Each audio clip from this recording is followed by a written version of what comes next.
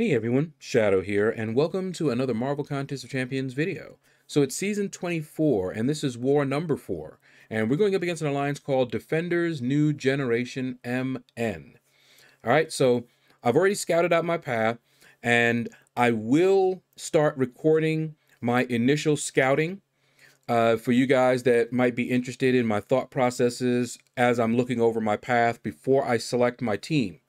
All right, so I take path 3 in section 1, and as you can see here, there's no defender on that first node, and then we've got to fight this Hell's Kitchen Daredevil. He is annoying, and when I see him, I just kind of groan because he caught me so many times because I have to get used to his animations and his new abilities. So ingrained in me is how to fight him as I've done for years, and now I have to switch it up.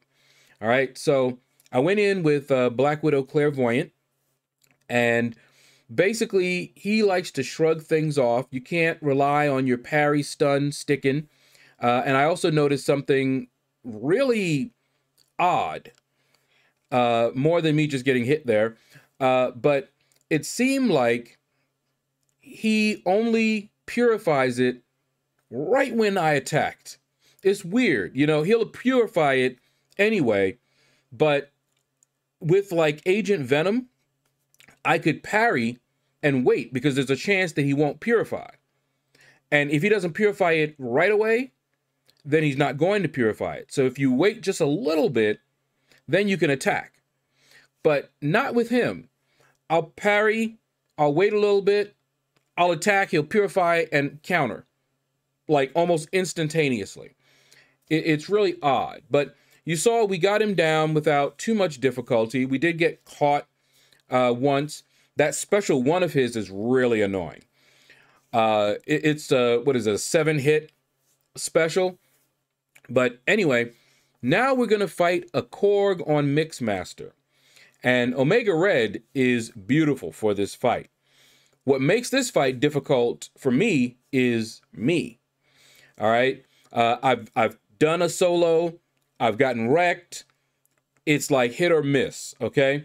So basically what I'm gonna do here, as you see, is do medium light, and when I get his rock charges down, then I might be able to parry and maybe try to get the spores to stick or something. You know, here we go, shield shattered, so I can parry, do a heavy, lock those spore charges on him, okay? And you see here, I'm just parrying, doing some heavies. This time I did a medium light into a special 2, do a little bit more damage, and we're doing good. He's almost half health, so I'm figuring if I can just maintain this. Now, the problem that I often have is I'll lose focus right in the middle of the fight, and I will go on automatic. And it only takes once or twice for that to happen here. You know, normally, once I get the rock shield down, that's the time I can go to work. And if you try to do that, doing full 5-hit combos, you're gonna get a falter, he's gonna counter and wreck you. It's happened to me more than once. So I'm really trying to pay attention. You saw that I popped an invulnerability boost. Just in case I did that, I might still be able to, you know, get the guy down. All right, so far I'm doing all right. He's almost dead here, and I'm getting excited now. Boom, got him down. So happy with this. I don't like fighting Mixmaster. I don't like fighting Tunnel Vision. I don't like fighting reverse controls, the delirium, anything that makes me have to think almost the opposite of the way that I normally think when I fight. I don't do very well with it. Now, some people love it. It's a challenge. They can switch, you know, just like that. I'm not that way. It takes me more effort. That fight right there took a lot out of me. Fortunately, I didn't have to go right into another fight. I just, you know, relaxed, got my energy back, literally, also in game. And now I take section 3 section 3. I take path 3 in section 2. And this first fight is going to be against Colossus. He's a very popular defender on this node. We had one war where there was someone, I don't know what he was doing, but we got a lot of kills with our Colossus on this node. And he did have Claire here. She is a great counter. Now, when I first encountered Colossus on this node, I had a Corvus I had brought in. And that fight could have went very, very differently. But because my Corvus was, you know, pretty beefy, I was running suicides, I was able to out damage that trap. All right. But down he went. Claire just kept nullifying. Even though there's a high chance for Mystics to fail, doesn't matter. She just keeps on trying and trying, and she gets those nullifications. All right. Now, we are fighting Magneto. And I was not about to take in Warlock or Omega Red against this Magneto. If I can't get if I can't get him down with Claire, then I would have gone in with Omega Red.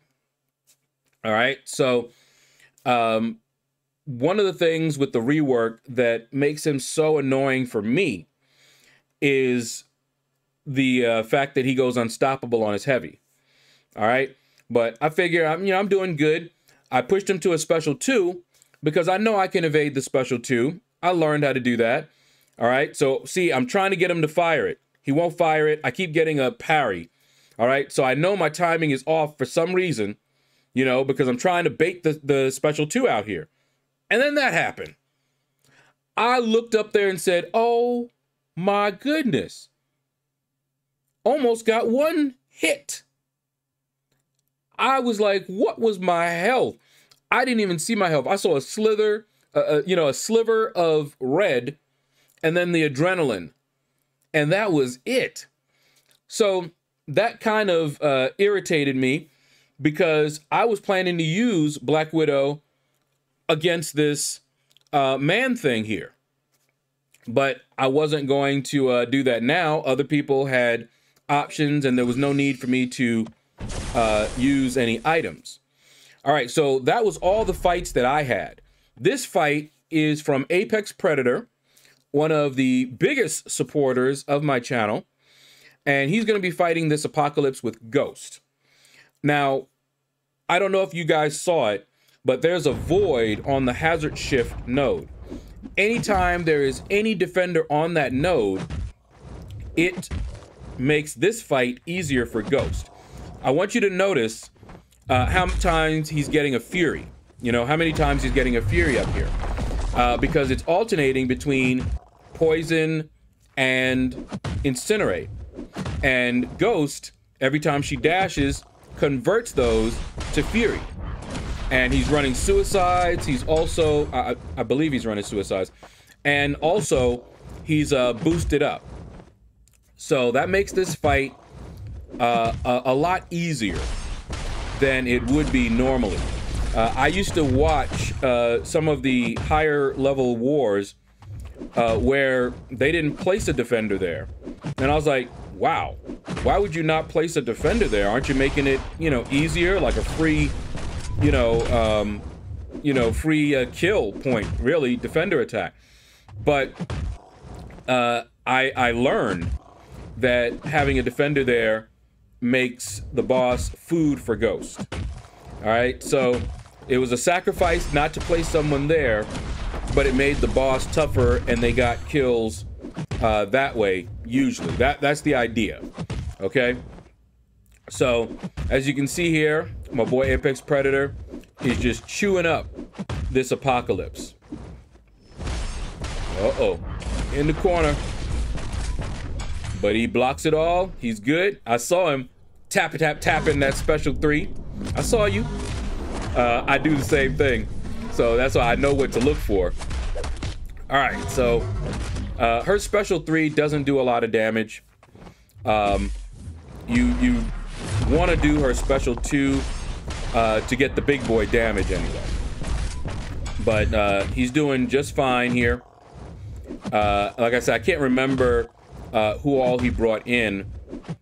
I'm trying to remember if he runs suicides. I didn't notice. Let's see. Okay, no, I don't think he's going to fire the special 2. There might be a reason. I'm not familiar enough. There might be a reason that he doesn't fire his special 2s off. It's probably because he might get caught in the middle of a special 2 with that incinerate or poison if you don't time it right, and then he's taking all that damage. Okay, and I see that he's not running Hood synergy, but he was running Wasp. Okay, but he got the 1-shot. All right, so let's have a brief intermission, and we'll be back, and you'll see the results of this war.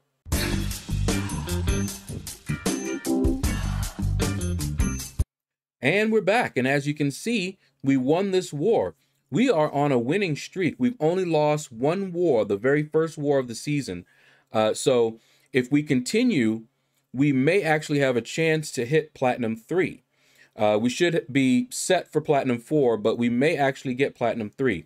We'll know better after, you know, a few more wars.